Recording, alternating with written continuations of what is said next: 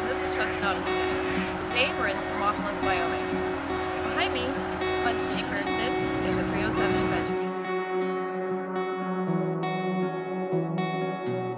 It's a popular area for grizzly bears.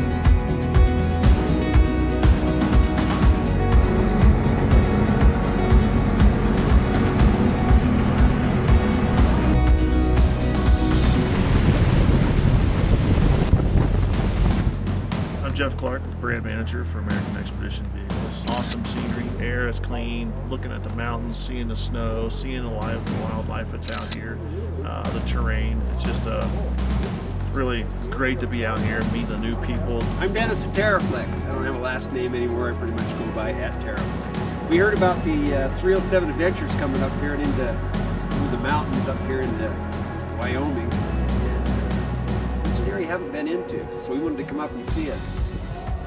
Amazing, just amazing. It's not what you call hard, intense wheeling, but you need a Jeep to get in here. I guess we call it the Harbinger. We used it at SEMA last year. We stuck our Terra 44 housing in the front of it, did the full float conversion, gets all the weight off the axles. 44's in it because this is a purpose-built rig. Use it as an overlander. Nebo roof rack, Alpine cargo carrier, Falcon shock 3.3 series, so they're the adjustments.